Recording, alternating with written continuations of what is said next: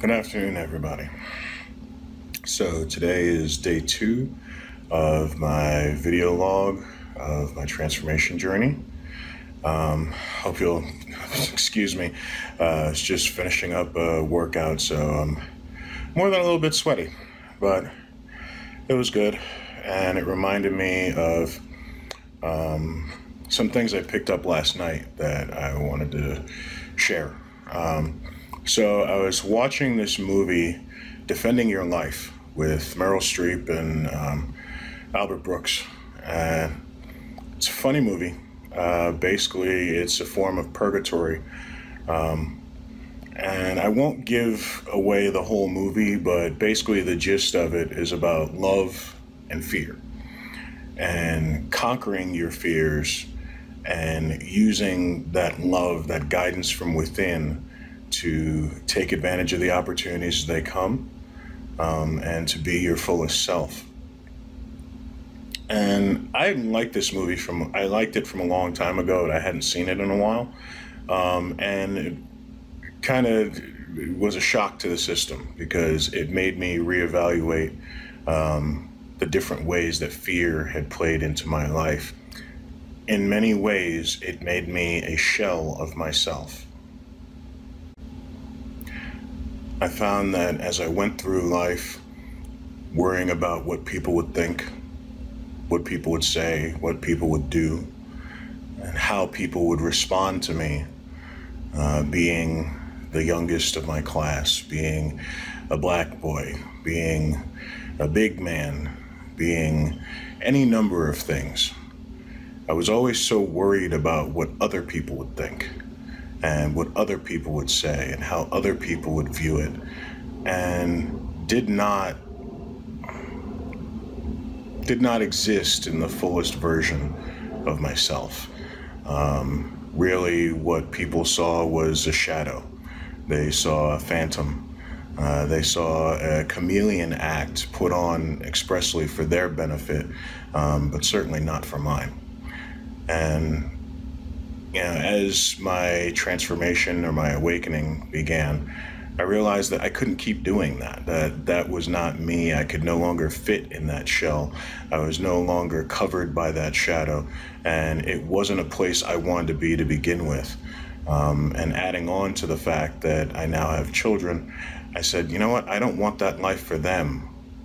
It was bad enough for me. It'd be horrible for me to pass that on to them.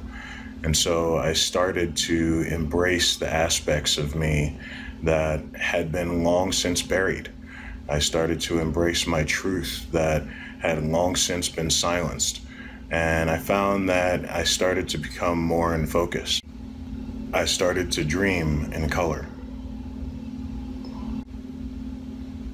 Now, even as I started to dream in color, I still found that my life was still pretty drab. You don't pull yourself out of a shadow overnight. It's little by little, it gets brighter. Little by little, it gets better. Little by little, your colors start to shine through. But when you're first going through it, it's still pretty drab. It's still pretty dark. And it's still a process that you have to go through. And that's part of what I'm going through now. I used to say I was evolving in silence, and then all of a sudden I was evolving out loud, and now apparently I'm evolving in color. But I think that's kind of how the path is supposed to be. You can't really do all of this at once. You just kind of have to stay with the process, stay with the tools, stay with your practices, and let them evolve you. You can't just choose to evolve yourself, especially after you've been in caterpillar mode for 10, 20, 30 years. It takes some doing, but you feel the results after a while. You feel the benefits after a while, and you feel like things are finally coming together. You feel like things are finally coming into focus. And then the day comes when you look at yourself and you can see clearly again. Maybe others can't see it yet because what's in you hasn't fully manifested outside of you, but you can see it. You can see your heart. You can see your dreams. You can see the drive that's in you, and you can see what it is that you really care about, which is really what you were brought here to do and to be here for in the first place. And when that happens, it starts to emanate, it starts to ooze out of you. It's kind of like pheromones, you know. Once that change starts to happen, everyone around you can feel it. It becomes palpable.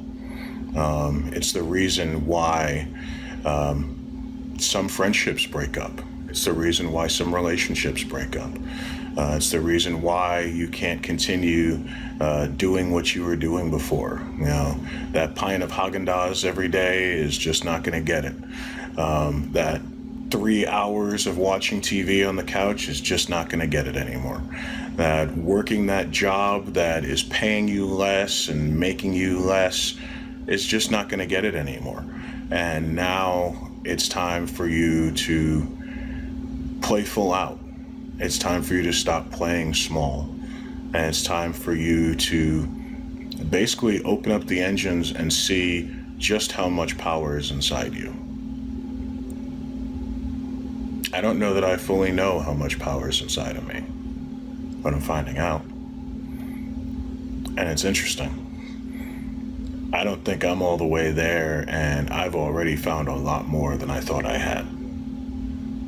So, to all of you, I hope that you have a similar experience. I hope that you are working your path, staying true to yourself, connecting yourself to the source, to the divine, to the creator, and letting your full self play. Because that's all we're here for anyway. Have a great day.